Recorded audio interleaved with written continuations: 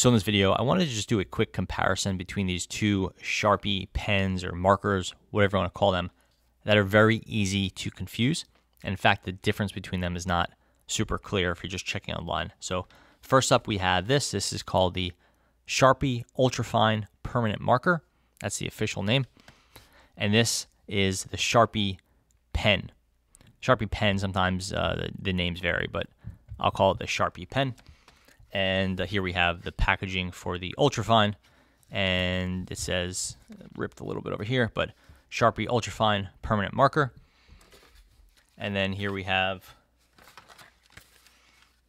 this. This is the packaging for the Sharpie pen.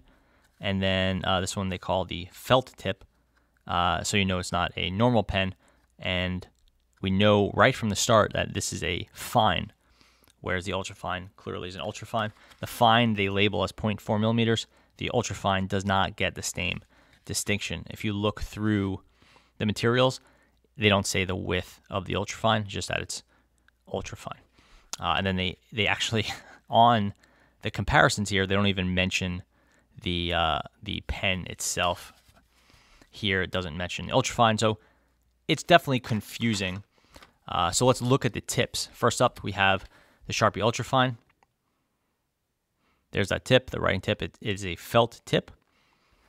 And then here we have the Sharpie pen on the right. I'll maintain them on being on the same left and right for the rest of the video.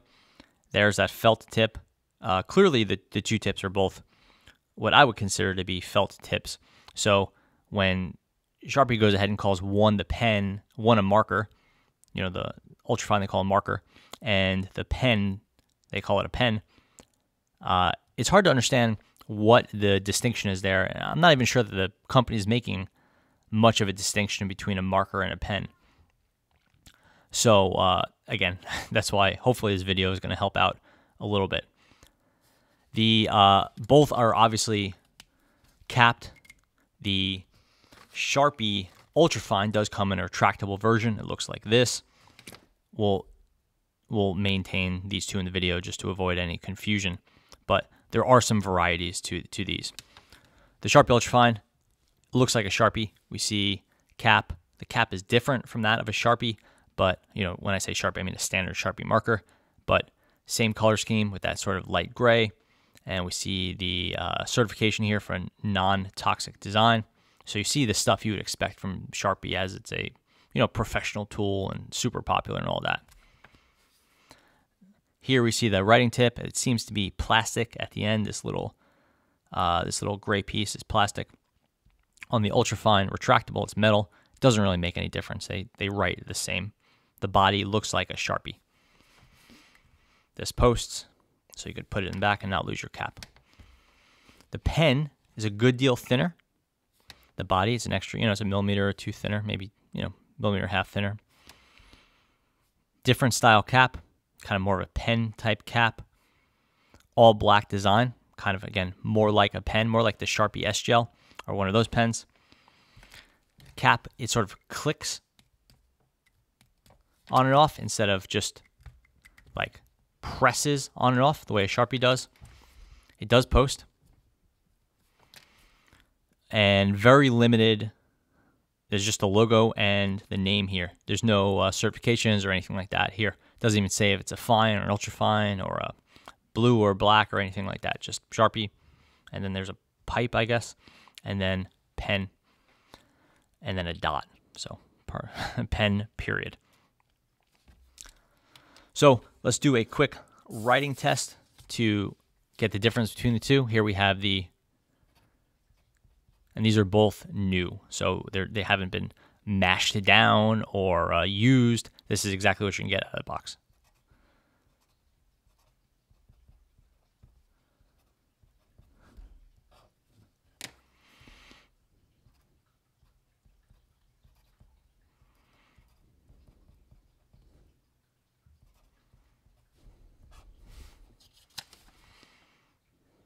So what's going on here?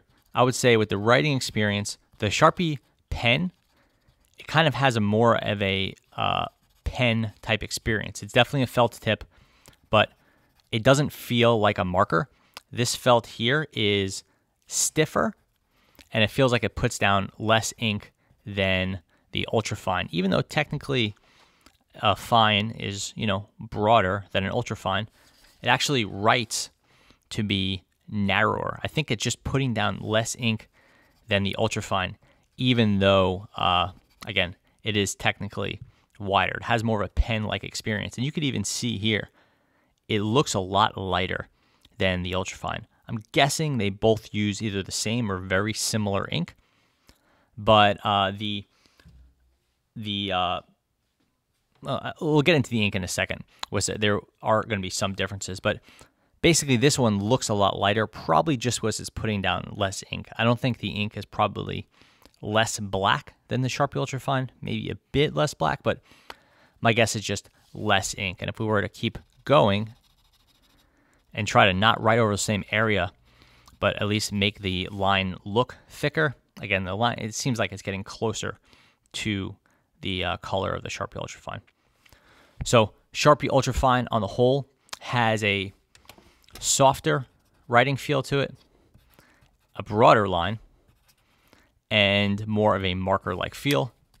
Sharpie pen has more of a pen type feel, putting down less ink, kind of a stiffer felt. At least kind of that's how I would describe things. Obviously, we're feeling somewhat subjective here. It's not like, it's difficult to quantify this type stuff. Sharpie Ultrafine, very clearly described as a permanent marker. This is a thin version of the Sharpie. It's exactly what you'd expect from a Sharpie, but with a thinner tip. The felt tip, what does it say? Won't bleed through paper, black ink, fine. Again, it is described as a pen, and quick drying, no smearing, durable fine tip, permanent pigmented ink, fade in, water resistant. So for me, it feels like we're describing the same thing. This is a permanent ink in the felt tip pen. I think with the S-Gel and some other things where you're not getting what's described as a permanent ink, then okay, I get it. Sharpie has a clear distinction between the two, but with the felt tip pen, it does have that permanent ink. It does have all the qualities you'd expect from a Sharpie marker. So I think the design is largely has to do with the sort of how the pen itself is, the difference has to do with how the pen itself is designed, not so much the ink and maybe somewhat how it writes. But from what I could tell, they're very similar. If you want more of a pen type writing experience, get the Sharpie pen. It's a little thin. I find it to be a little bit uncomfortable to use. It's also quite long.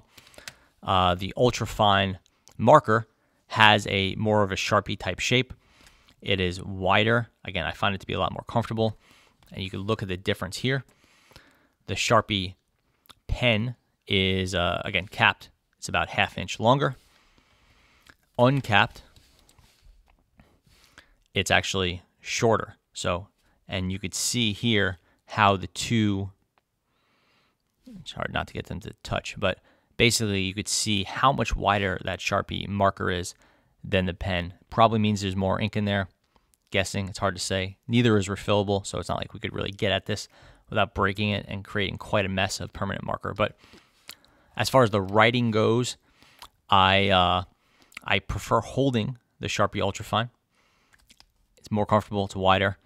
As far as day-to-day writing goes, the Sharpie pen, I would say, is generally the way to go, just because it seems to be putting down less ink.